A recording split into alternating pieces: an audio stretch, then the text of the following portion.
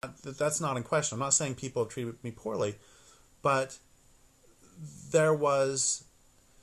It's like I'm there, and then immediately I think it was Sergio picks up my suitcase, and you open the door for me, and there was a certain, and it's not the deference that I'm talking about. There was a disciplined courtesy. I've had other people carry my suitcase before. That's not a big deal. But there was a disciplined courtesy that struck me in one moment and impressed the hell out of me too, by the way.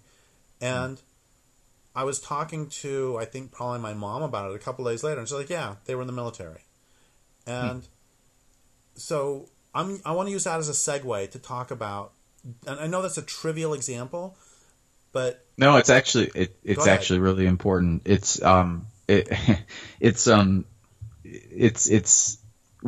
had a friend who was in town recently, and I don't want to get too much into all personal stuff, but what I do want to say is that Sergio and I will often say things to him about just his simple day-to-day interactions. And those day-to-day interactions, for instance, when we're at a diner and a server walks up and, to make eye contact and not to just keep eating if they drop something off at the table without acknowledging their presence, making sure that you do hold doors for people, making sure that you are courteous with people. Like those things for me on a smaller level operate as a form of discipline that then should carry over into other forms. So let's bring this back to military training. So they don't discipline you. So let's put it this way. You don't go into boot camp on day one or week one and start patrolling with a weapon in your hand. In fact, as an infantry soldier or a Marine, you're not, as an infantry Marine, and I'll speak just to my personal experience, you don't really do that until 16 weeks of training. Actually sit in a formation with a group of people with weapons, let alone live ammunition, which might only happen once over the course of 24 weeks of training. So what do they start you with first? Can you stand up straight? Can you, and I don't mean to sound ableist when I say some of these things, so I just want to throw that out there. But, can you stand there on the line? Can you keep a straight face? Can you keep your hands and your knuckles at your seam of your pants? Can you fold your socks properly and fold your rack properly? Can you make your bed, or what we call the rack? Can you fold your socks? Can you have everything in line? Can you have your footlocker organized? Can you follow simple commands like yes, sir, after certain commands, or kill after other commands? Will you move to the right or to the left when given a command to do so? Now, that is an extreme example, and it's obviously in a very destructive institution, particularly here in the United States. But I think that you could take a lot of those lessons and the fundamentals, which for me mean starting off very small with people. So if you can't be disciplined enough to get up and at least make your bed, at least, maybe get something healthy to eat if you can afford it, if you have access to it, like making little schedules for yourself, making sure that you are living up to your commitments and just doing the smaller things that then I think, after weeks and weeks and weeks of training, then finally, as I was explaining to my neighbor who didn't know this the other day, in Marine Corps boot camp, you don't shoot a weapon until I think week 11 of a 13-week boot camp. So you're training and learning discipline for 11 weeks before the United States Marine Corps even gives you a weapon to fire. So when I think of resistance movements, when I think of even, say, nonviolent direct action groups who are performing very illegal actions, but say in a nonviolent fashion, but who still face serious repercussions, I think to myself, we need activists and organizations who are disciplined on the same level. And maybe not in the same manner, obviously, but I do think some of those techniques and some of the long view that, we're not going to just discipline people in the course of a weekend workshop, or we're not just going to discipline people even if you could spend a week with someone. I mean, we're talking about having people for 24 hours a day, 7 days a week for 16 weeks before you can trust them enough, and that's under great duress and stress, for those 16 weeks just to get people to the point where they can walk down a street together and know what to do if someone fires on them. And I don't want to like overly stress that. I don't want to like people who are thinking out there, geez, I just want my group to be a little more disciplined, you know, or I just want to find some discipline for myself to do that. That's the ideal, I would say. And I would say that that's a model, but you know, in any small way. And I think that that extends to day-to-day courtesies, to looking at someone when they're talking to you, to listening someone who's talking to you, to be there in the moment, to, you know, to pay attention to what you're doing and what you're saying and, you know, the way that you're coming across to people. I mean, I think that's a very important thing. And I think that, you know, just starting with those small things like, you know, hell, can I do a half hour of working out today? I don't really like to read, but I know that reading is very good for me. I know my brain is a muscle. I need to work it. Can I at least read for a half hour, 45 minutes a day? Just those little things, I think, if you stay with them long enough and if you do them, I think they'll have a profound impact on your life. I think there's no question about that. Go ahead. Oh, no, I was done. I think this is incredibly important. I think the importance of this cannot be. Go ahead. I was going to say. So the other day I saw this clip from Oliver Stone, and it was a really good clip and whatever about his movies. And I don't know him as a person. So if he's an asshole as a person, I apologize. I'm just with what he said the other day it was the National Writers Guild Awards, and the gist of what he said, there was like towards the end, he was like, look, I've been fighting these people, and I'm paraphrasing, but he was like, look, I've been fighting these people who make war my entire life, and most of the time you're going to get your ass kicked. He's like, you're going to get insulted. There's people who are going to make threats against you, and there's going to even be people who flatter you. But at the end of the day, if you can stay the course, and if you believe in what you're saying, then you can make a difference. And there's been a lot of people, Derrick, over the years. Sergio and I talk about this pretty regularly. I would say 90 to 95% of the people that I started doing activist work with no longer do the kind of activist work that Sergio and I are still engaged with. They might be involved on a smaller level, which is still good. They might be doing artistic work, which is all good. All that stuff's good, you know, but in terms of on being at that same level we were at 22, thinking we want to radically change society and we're not going to deviate from these principles, there's very few of us who've remained. Now, some of that is the toxicity of the left. Some of that is life can beat you down. Some of that is we're living in one of the most fucked up economic periods in U.S. history and all this other stuff. I mean, all that's true. But another large part of that is, and this is from seeing people, at least anecdotally, and I would like to see a study on this, but just how many people sort of fell away because they couldn't maintain some level of discipline that like, no, like I have it in my head that this is what I'm doing for the rest of my life. Like that this isn't, I'm not just blowing smoke up your ass. I'm not just saying that at the pub because we're having a few beers. I'm not just saying that to make you happy. I'm not just saying that because that's what I think I want to hear. But I have seriously sat back and meditated and thought to myself, okay, maybe meditation is the wrong word because I'm not really into some of those things. That's a different story. Nonetheless, sat there and reflected and thought to yourself, is this what I'm seriously all about and why? Because it better not be for, you know, whatever, a career or book deals or to get your name in the newspaper or to appear on radio programs. If it's for those reasons, you're in the wrong fucking line of business and I don't want to be around you. And number two, you're going to fall away anyway because this work, as most people know who do it, is very difficult. It is time consuming and it is extremely stressful and it can beat you down. It is on the flip side, very rewarding. You meet amazing people. You get to participate in very meaningful activities. You don't have to look back, as many of my friends are doing in their early 30s and asking, God, what the hell did I do with my 20s? And God, what the hell did I do for the last decade?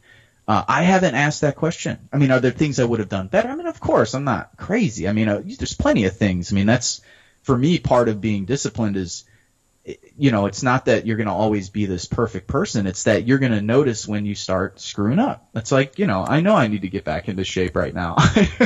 I know that that's the case. I'm not in the kind of shape I need to be in. So what's that going to require? That's going to require me clamping down sort of on myself. So, you know, I just think little things like that is like, and even showing up to stuff that sometimes you don't want to, for the activists who are out there and so on, and I have to be reminded of this when I watch those old video clips and I see someone, and I need to find her name, like the woman from the Mississippi Freedom Party who was telling people at a, like, just regular rally, folks dressed like they're going to church, you're going to have to put your lives on the line. I mean, that kind of stuff, it's not like I have to, that kind of stuff reminds me, that kind of stuff inspires me. The other day when I saw clips of disabled people who are terminally ill being dragged out of senators' offices just because they need their Medicaid and their health care, that stuff not only enrages me, those images and those kinds of actions inspire me. I mean, how can you not be the least bit inspired? How can I look at someone who's terminally ill in a goddamn wheelchair, and I'm sitting there at home going, man, I really don't know if I want to go to this meeting tonight, or I really don't know if I want to go to this action next week or whatever. It's like, no, okay, sometimes you got to take your break so you don't burn out. But a lot of times I think we make a lot of excuses for people, and I actually think it's insulting. It's not like, we understand these are systemic issues, but I've had people tell me, well, they're poor immigrants. Like, we can't expect them to stand up. And I'm like, do you understand how patronizing that is? Like, do you understand how offensive that is? Like there's not tons of immigrant families who are already standing up. Like, how about we highlight their work? How about we use them as an example and not, sit back and with this, I don't even know, like, goofy mentality go, oh, well, we can't expect them to stand up like they're in this position. It's like, no, we can never, I don't think we should ever do that. I don't think that's what good organizers are. I don't think that's what good leaders, intellectual, cultural, political leaders do. I think they say, hey, I understand your situation. Maybe I'm even in your situation, but regardless, I'm here to walk with you, to work with you hand in hand, and this is what we're going to do. I'm not going to say, hey, well, it's a bad systemic problem and I don't really expect you to do much about it because you're in this terrible state. I mean, I think of other situations. I think if you can resist slavery, I mean, abolitionists, I mean, I just think I think those things fire me up because I think, man, if these people could do what they did under those circumstances, then damn it, like I can't make excuses for myself. And I can't run away, and I can't make excuses for other people. I just, if people need to take breaks, like I said, I understand that. But at the end of the day, we need to be holding those people up as examples. We don't need to be sitting back and saying, well, Derrick, he has health problems, so, I don't expect him really to write that much, or I don't expect him to do anything. I mean, a lot of us have health problems, and to varying degrees, we can all put in what we could put in. But I do think all of us, including myself, need people other than just ourselves to push us. And that's why I love people like Sergio or my dad or my mom or other people who are like, hey, Vince, you could be doing a little more. Or, hey, you could help this out more. That's the kind of, that to me is real friendship. It's not just sitting there going, oh, Derrick, you're the greatest person in the world and you don't do anything wrong. I mean, it's like, hey, if we spend enough time around each other where we're comfortable enough to have those conversations, that's what good activism is. That's what good organizing is. I mean, building trust, I think, also includes critiques, and as long as they're done with solidarity in mind and with, good intentions, I think that's what it's all about. I mean, we should always be critiquing and improving as much as we can, because obviously we're not winning with what we're doing now. Well, we have about, oh gosh, 5 or 6 minutes left, and we'll have to save self-defense for another time. Okay. And I mean, there's. I'm sorry. No. This is perfect. This is great. This is wonderful. And the another thing that you brought up that I also want to just say, but I want to save for another time because I know you're going to have a lot of great things to say about it, is something else that's very clear in the military, at least from reading military history, which is all I've ever done, is that it's very clear that if there's a war, you want to win. And the other day, so I'm reading a book right now. Well, okay, I'm going to back up. I'm just going to ramble for a couple minutes. Yeah. One thing is having to do with the discipline. One reason I have so many books out is, surprisingly enough, because I write. And, that's it. It's a cliche, but my mother's grandmother used to say all the time, inch by inch, life's a cinch. And so I don't write whole books. It's just like today. Already today, I have typed in edits I made on, today it was 40-some pages. And I did those edits over the previous 3 or 4 days of about 90 pages. And now I'm going to print those out. I'm going to read it again tonight. And then tomorrow I will type in those changes. And then I'm done with that 90 pages. I mean, obviously it had to be written in the first place. But the point is, I do work every day. And another thing I want to say about that has to do with the whole reading thing is one of the smartest things I did when I was a teenager is I decided that every night before I went to bed, I would read 10 pages of a book that was good for me that I would never get through otherwise. And it's pretty extraordinary that if you do 10 pages every night, which is a piece of cake, then in a year you've got 3,600 pages. And that's a bunch of books. So I've read Oswald Spengler that way. The first one I ever read was Rise and Fall of the Third Reich. And then when I was like 20, I read all of Edward Gibbon's Decline and Fall of the Roman Empire. And it's not a big deal. It was just 10 pages a night, slow but sure. And why am I bringing all this up? Oh, the reason I'm bringing all this up is because right now I'm reading a book called Thunder on the Dnieper, which is about the Russian defense against Operation Barbarossa when the Germans invaded in World War II. And there was a question asked early on. I'm just going to say this now. We don't have time to deal with it, but I want to ask you this question for an entire interview sometime in the future. And early on in the book, they're saying a military maxim is don't do what your enemy expects. And I read that, and I don't really 100% agree with that, because if you have a really defensible position and your enemy expects you to defend it, you may as well, if it's really defensible, if it's the best place. Instead, the question I'm interested in is, what does your enemy most fear? And then do that.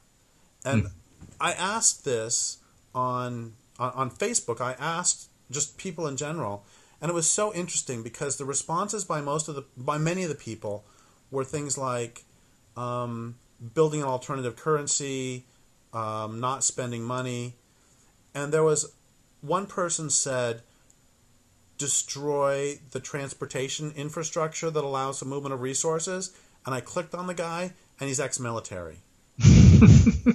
And, yeah.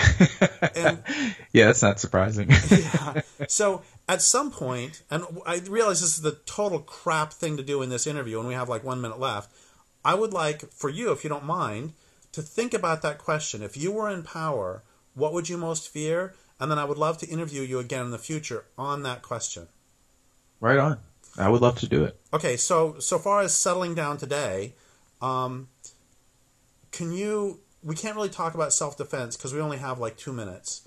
But, well, here's the best quote please. I can give you that would, I think, encompass everything that we're doing, and it's a good old jiu-jitsu quote that is attributable to no one. No one knows where it came from.